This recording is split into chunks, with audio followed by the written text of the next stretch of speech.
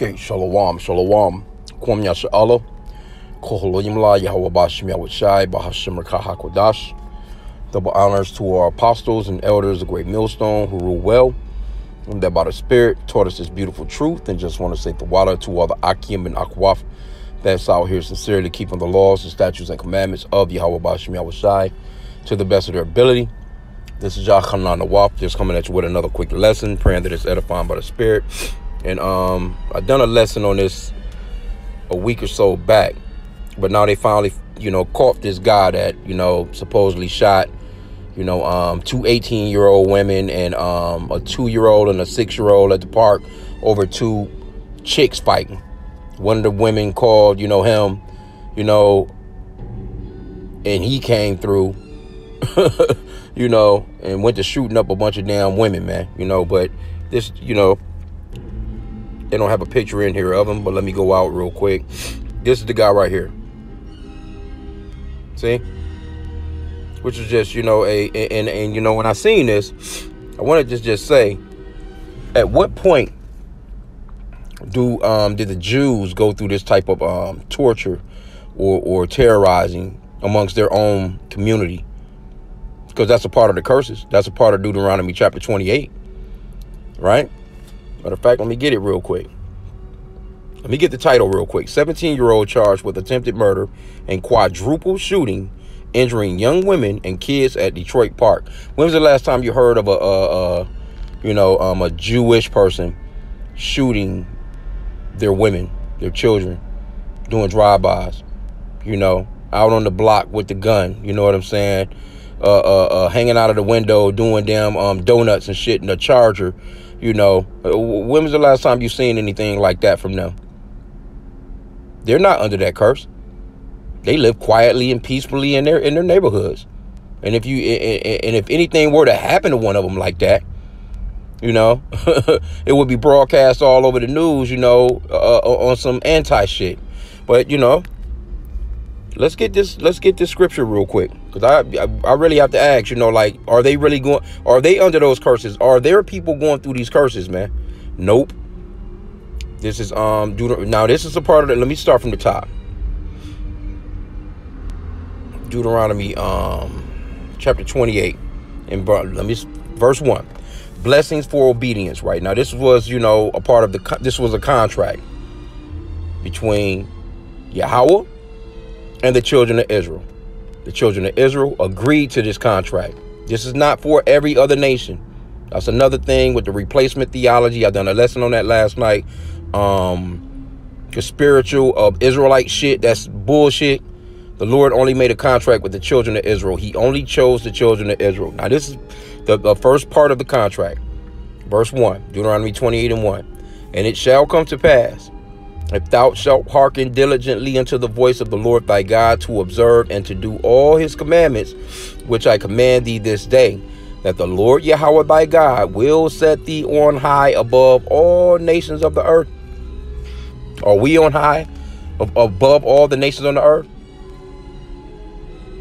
Hell no. We are at the tail end. We are at the bottom of the barrel for real, for real.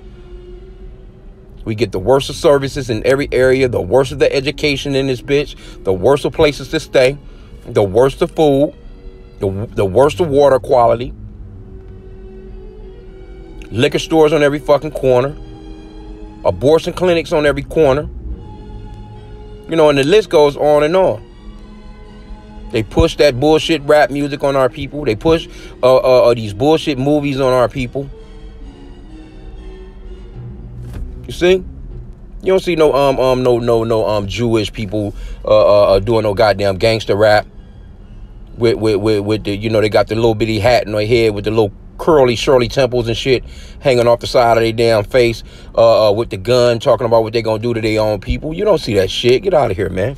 Anyway, let's get verse 15. Now that's what would happen if we were obedient. It goes off into the curses for disobedience.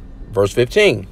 But it shall come to pass, if thou wilt not hearken unto the voice of the Lord thy God, to observe, to do all his commandments and his statutes which I command thee this day, that all these curses shall come upon thee and overtake thee.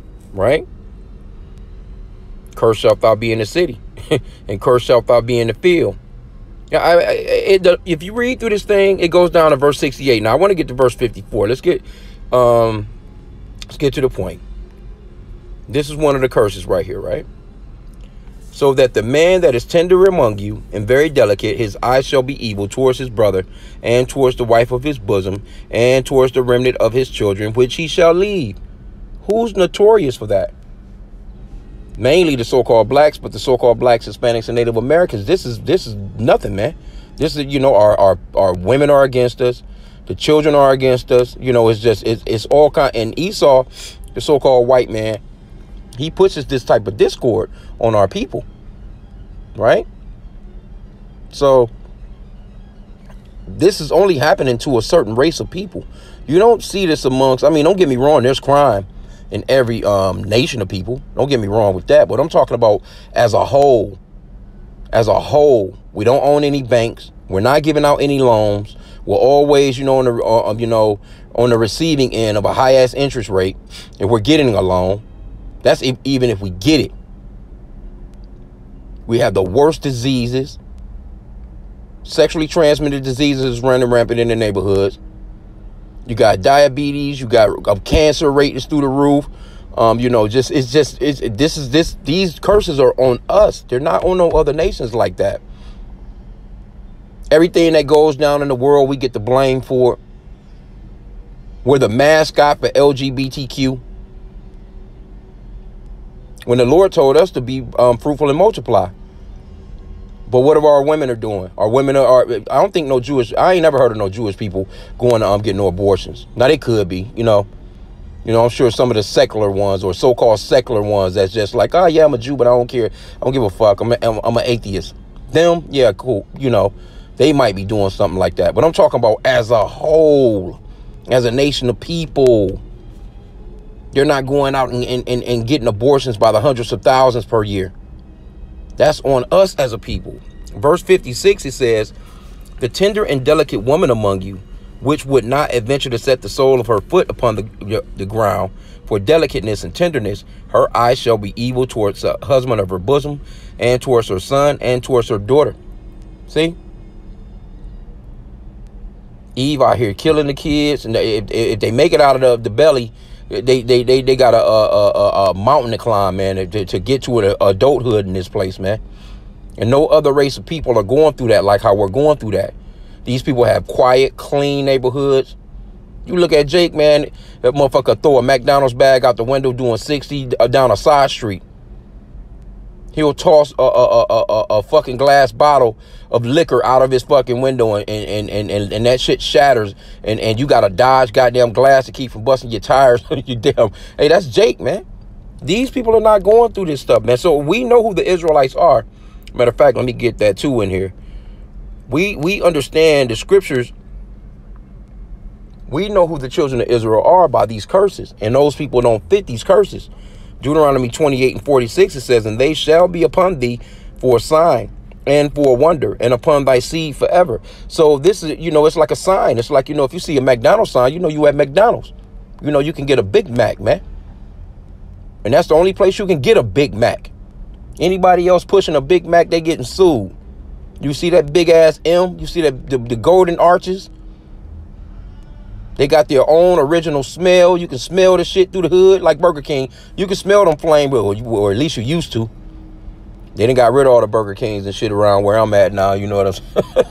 But that's Esau, Edom's kingdom falling. And see, as the Israelites are starting to raise up and starting to recognize who they are and starting to call back on Yahweh, Bashim Yahweh Shai, we're going back, you know, and we're remembering this contract. We're remembering this contract that we made with the Lord. See, the Lord, we was doing it boiling out of control when we was listening to the Lord.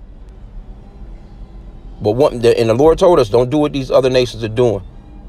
You know, there's more to the contract because, you know, the Levitical law.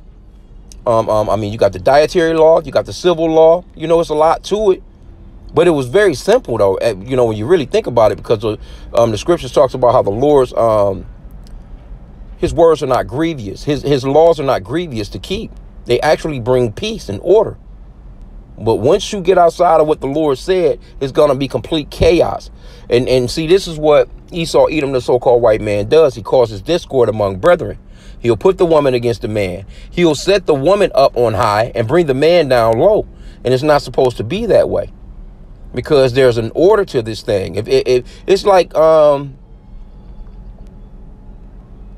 putting a damn alternator where the starter is on a car.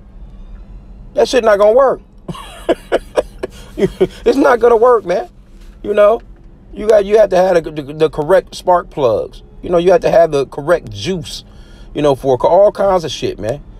Even with the windshield wipers with a car, you know, that everything got to be in order for those windshield wipers to work properly. And see that this is what this man has done. He has totally caused discord amongst us as a people, but that was used. It's, you know, the Lord used him to do it.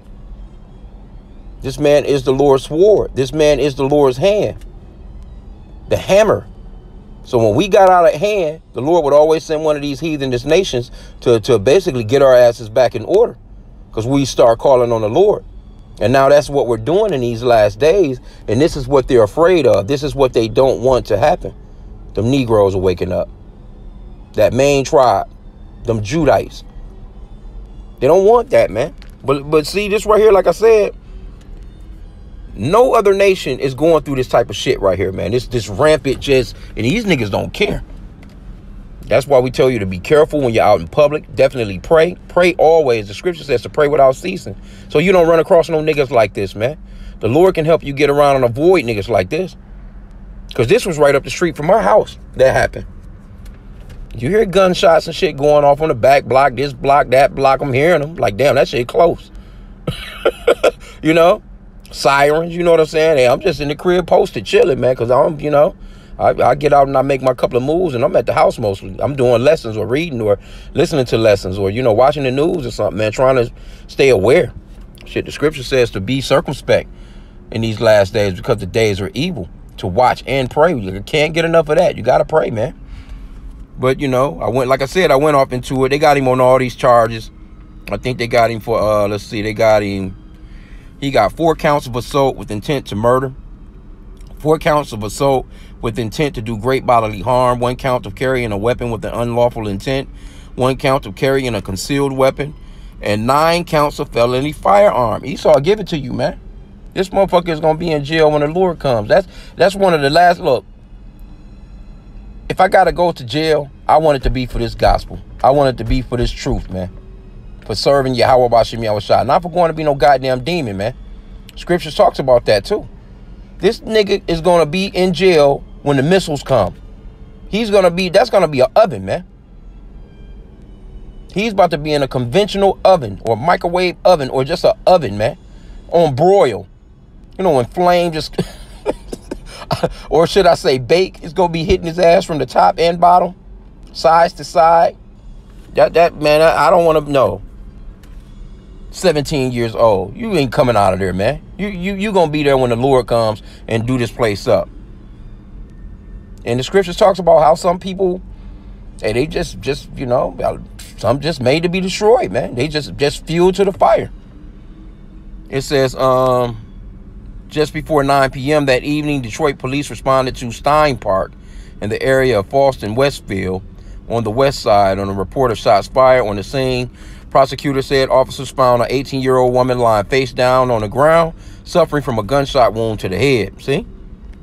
And that's another thing, too, you women that are at ease. I mean, you know, it shouldn't be nothing for a woman to go out to the park. Because one of the women, well, you know, they say innocent. She had nothing to do with it. The kids, of course, a 2-year-old and a 6-year-old got hit. But, you know, we understand from Job 4:7 that no one is innocent here, man, on this planet, man. No one's innocent, man. Roughly paraphrasing. This is why it's so important to get up and pray and ask for mercy on a day-to-day basis. Even if it's just you just praying the Lord's Prayer, but you should just be praying in general. But the Lord's Prayer go a long ways, man. It covers a lot. Okay, it says, on Monday, Police Chief James White said that one of the women remained in critical condition, confirming reports that the woman is pregnant. See, she was a pregnant woman. White said her unborn child is expected to survive. See, so the Lord is no respecter of persons, man. We understand, too, as well, You know, let's get that in the scriptures. See, the Lord not playing no games, man. Deuteronomy 32 and 39. See now that I, even I, am he, and there is no God with me. I kill, and I make alive. I wound, and I heal. Neither is there any that can deliver out of my hand. So that was the Lord, man. Spirits of vengeance are out here. That's also the Lord created spirits for vengeance to appease his wrath. Sirach 39 and 28. There be spirits that are created for vengeance, which in their fury lay on sore strokes. In the time of destruction, they pour out their force and appease the wrath of him that made them. So the Lord be so pissed, man. He got spirits to handle your ass. I'm going to get that. You know? The Lord will get down on you. Fire and hail and famine and death, all these were created for vengeance. Teeth of wild beasts and scorpions, serpents, and the sword, punishing the wicked to destruction. They shall rejoice in his commandment. Now, that's the scariest part right there. I mean, you know, when I first read this, it's kind of scary because it says they rejoice in getting a commandment to go and kill somebody. They rejoice. It says they rejoice in his commandment, and they shall be ready upon earth when need is. And when their time has come, they shall not transgress his word. So they're not like, you know, Lord, that's a pregnant woman. She's about to give birth. That's a 2-year-old Yahweh. That's a 6-year-old Yahweh. No, those are children. No, the Lord sent that spirit of vengeance on this nigga to go and get down. And I didn't want to keep it much longer. Like I said, I had done a lesson on it before, but these niggas wicked, man. Jake is through. Jake is through. The apostles will tell you all the time, hey, look, if you see a crowd of these niggas at a gas station, at a store, or any of that stuff, and you keep it moving. You go to the next gas station. You go to the next store.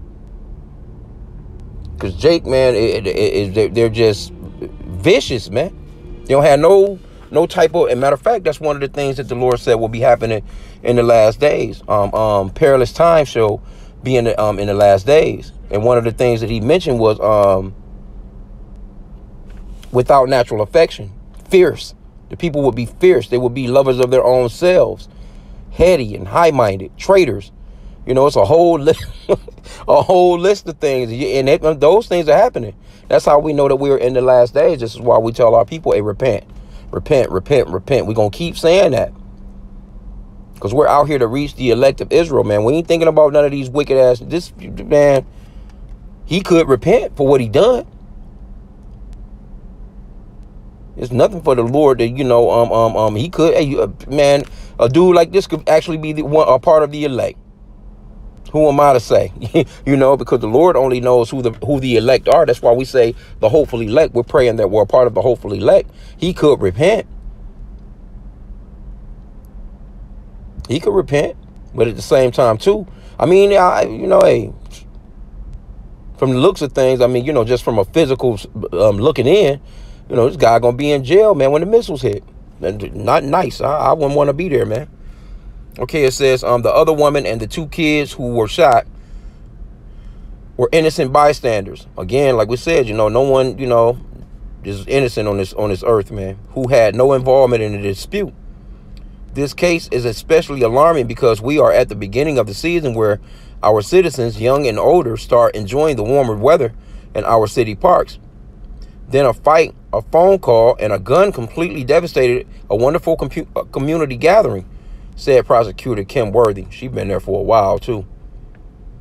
Noble was arraigned Thursday. And it's crazy. This motherfucker got bail. Noble was arraigned Thursday afternoon before magistrate Malika Ramsey Heath in 36th District Court. He was given a $500,000 cash bond with the conditions that he wear a GPS tether and will be on house arrest if he is released. See, when they do stuff like this, he's either a tear, a damn Edomite on the low, which I doubt it. I'm not thinking that. But he could be, though. Don't get me wrong, because there are people out here that look like us that's not us. You have to understand that, you know, you got chocolate color Edomites and you have, you know, and so-called white-looking Israelites. So it's not a color thing. But I'm thinking the reason why they done this is because they pretty much know this. I mean, Esau, he sets it up where Jake just grimy. This nigga is let back loose to just pretty much just go. You know, this nigga not finna stay in the house. They just looking for him to possibly just go out and just, you know, do something else to somebody else. You know, that's how Esau get down, man. He'll let this motherfucker go right back on the streets. So you know, just to do some more terrorizing in his own neighborhood. Ain't no way this guy should have got no goddamn 500,000. Come on, bro. You crazy. This motherfucker should be put up against the wall, man. Firing squad. A bond redetermination hearing is in the case scheduled by for May 13th. Yeah, anyway. Shit is retarded. But this is Jake, man. But I wanted to point out, the main point that I wanted to point out is, do Jewish people go through this? Are they are they under curses like this? Baby, coming. 1044. But hey, do they go through this? When was the last time you heard of a Jewish 17-year-old shooting and killing shooting two of his, two women, one of them being pregnant, and a 2 or 6-year-old in one of their parks? When have you heard about anything like that? Have you heard of any heinous crimes like that amongst them at all? Now, will they do the thing to you? We can see what they'll do to you as far as, Gaza over there. Yeah, they'll get down, but they're not going to get down on themselves like that. See? They'll get down on these other nations, but they ain't going to get down on themselves like that. Straight up. You're not about to hear in no Jewish community that some Jewish kid, he was listening to some Jewish rap music and hanging out of the window of a damn Camaro, gunning down people. Now you're not about to hear, he's not at the gas station, you know what I'm saying, buying Black and Miles and Lucy's and shit, with a goddamn AK on the passenger seat. You're not hearing about that, man. You're not about to hear about no Jewish women standing on the top of no goddamn cop car twerking, man. Come on, bro. Let's just be real here. We are the Israelites. And you know that we are by the scriptures. Them curses says it all. We fit every single one of them curses. You can read all the way through it. I just brought out a couple of them to fit the the narrative of this particular lesson. But read through it, and you'll see that, man, we at the bottom, man. Just read through it. There ain't nothing to check into it, man. So I'm going to end out there, man. I pray that the lesson was edifying. With that, Kwame Yashala.